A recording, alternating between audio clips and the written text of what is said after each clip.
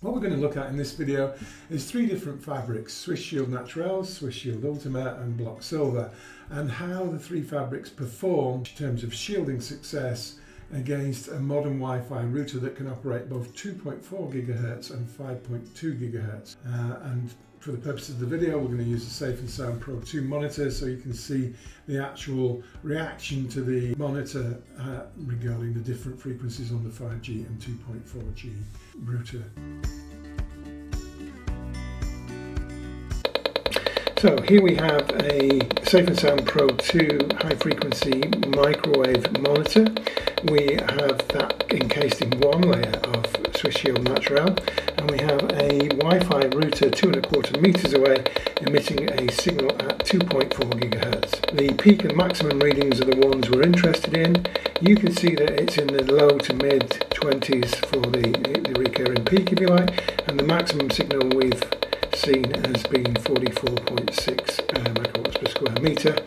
And now we're going to add in the 5.2 GHz signal and see how we go with that.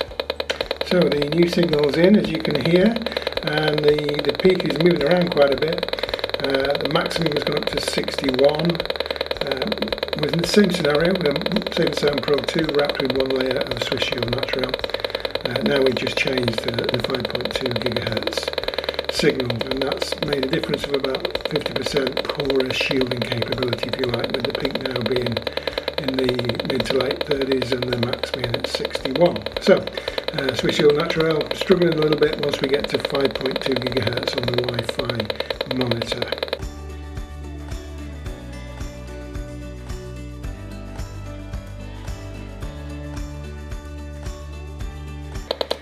So here we have the Swiss Shield Ultima, and as you can see, we're doing okay. The peak is hovering around the sort of late teens, early 20s, and the maximum we've read is 35.6. So we'd like to see those two figures lower, but let's see what happens to the Ultima's performance when we add in the 5.2. So now we've added in the 5.2 GHz signal. Its performance is significantly worse than it was with just the 2.4 GHz. As you can see, it's gone up to a maximum of 44.6, and it's, as opposed to being in the late teens and early 20s as it was with the 2.4 signal, it's now in the mid 30s. So yeah, not doing too well, the Ultima against the 5.2 gig signal.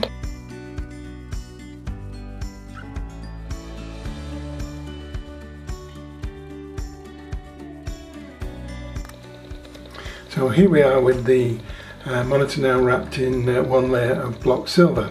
You'll see a significant difference in the performance of the BlocSilver and the other two fabrics. The first thing to probably comment on is how much more see-through the BlocSilver is, which therefore means it'll also likely be more breathable.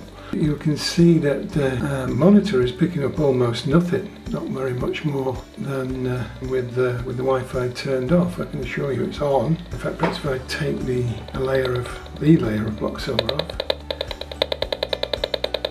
I just want everybody to know that this is genuine. There we are, just the one layer now. I'm going to come back over it, and it's quite stunning, isn't it, how much more effective that is against Wi-Fi than the Swiss Shield products. Of course, the proof of the pudding is that's 2.4 GHz. Is it as good when it comes to the 5 GHz signals? And here we can see that really nothing much has changed. It's still no significant readings. Well, so you can see it doesn't even make it to 1 microwatt, and for the peak and the max the same, less than a microwatt per square meter. That's I think, you know, I'm even going to switch off the 5.2 so you can see that go away, and you can see everything's nice and above board. Now the sound's gone. If I clear the max, you'll see nothing much happen. Although, to be fair, you know, the background radiation is not that far dissimilar, not too dissimilar from the monitor was reading when the Wi-Fi was fully active. Great performance.